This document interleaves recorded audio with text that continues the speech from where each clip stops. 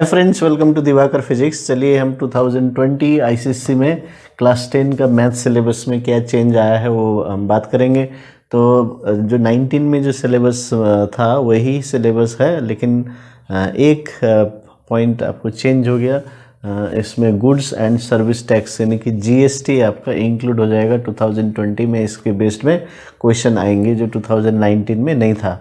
ठीक है, तो उसमें क्या क्या है, कंप्यूटेशन ऑफ टैक्स यानी कि टैक्स निकालना पड़ेगा आपको, जीएसटी जिसमें सेंट्रल गवर्नमेंट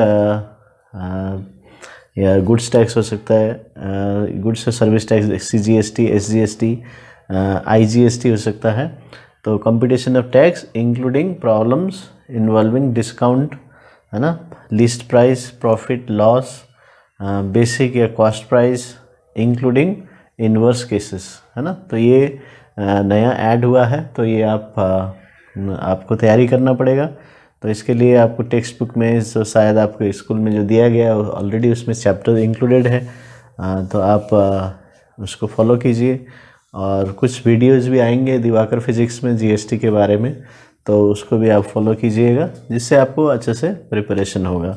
तो आप क्या कर सकते हैं कि सिलेबस वही है, इसलिए उतना चेंज नहीं है, ये नया टॉपिक ऐड हुआ है, तो इसको आपको अच्छे से करना है। सिंपल कुछ क्वेश्चंस इसमें से 3 मार्क्स का रहेगा, तो आप ध्यान दे सकते हैं।